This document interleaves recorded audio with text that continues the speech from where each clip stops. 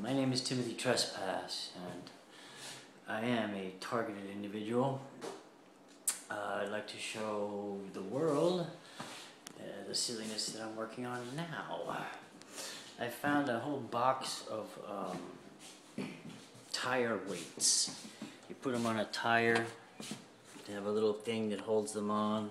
Oh, just so you know, I got this big bag of aluminum pull tabs, but I don't have enough heat to melt them.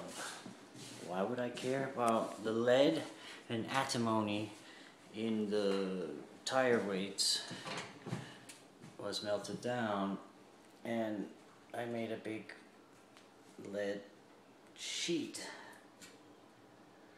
And as you could tell, the theory is, can you make something with lead?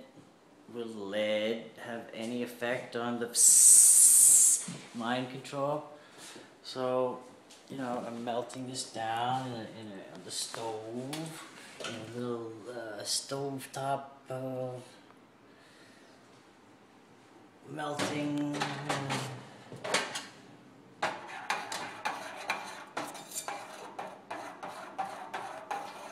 Yes, this is lead, and I think this crap on top is antimony. I wouldn't have put antimony in there. I don't know why they did. It seems to make the lead more brittle. But anyway, this is my second try for a sheet, but I don't know if you can see it, but it's much thicker in the middle than the edges. So I'm going to remelt it. I've been using this thing as a mold.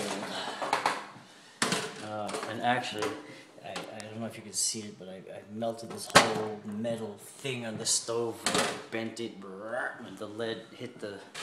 Anyway, one thing you got to be really careful about when melting and working with molten metals, besides the fact that lead is a neurotoxin, you got to wash your hands and all that other shit, you don't want it in your food. I'm never going to use this vessel again for food, so don't worry about that. Who was it? The Romans who had lead plates? They all went insane.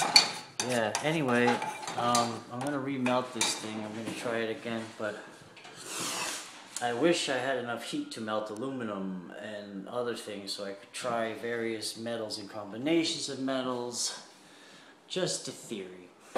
I really do believe that carbons are going to be the answer to this microwave, scalar, mind control, whatever the fuck it is. For some reason, I have the feeling that new carbon metamaterials, carbon nanotubules, quantum dots, etc. Now, I was hearing something about quantum dots yesterday. Sophia Smallstorm, interesting researcher, interesting name. She talks about Morgellon synthetic biology, and one of the things she speaks about is quantum dots. Quantum dots are little tiny atom size or subatomic size particles of a crystalline structure which can be tuned to a particular electromagnetic frequency. They are highly tunable. In other words, these little things can absorb energy at a particular frequency and transduce it to something else. That's my theory, is that these little things were being used to, I don't know, you think about it. That's it for now. Thanks a lot.